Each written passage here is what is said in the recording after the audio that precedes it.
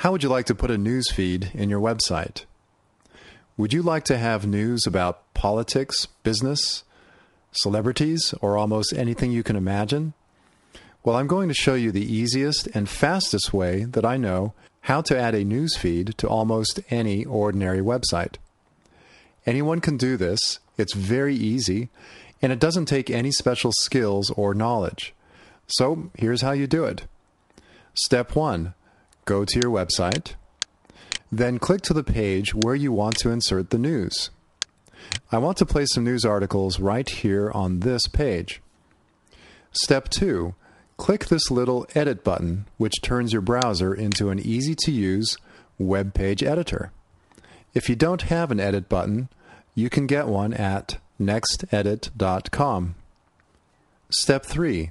Locate the spot where I want the news feed to appear. Then type in a bunch of Z's. This may sound strange, but we'll come back to this a little later. Step 4. Open a new window and go to a free news website.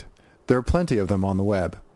I have this one handy so we can move quickly, but it really could be any other news source. A news feed works by putting a little code into your page.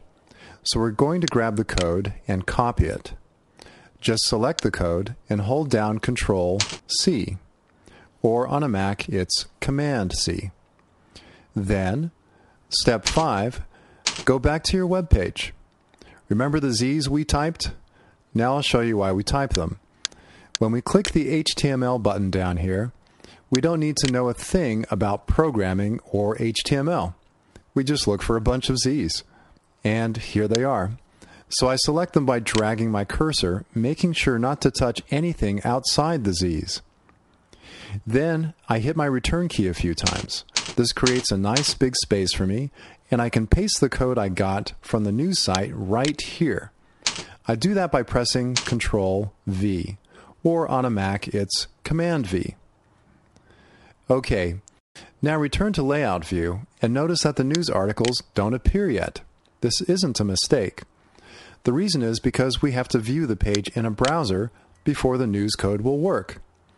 So let's preview the page. And there's the news feed. Now I can close the preview window and click Publish.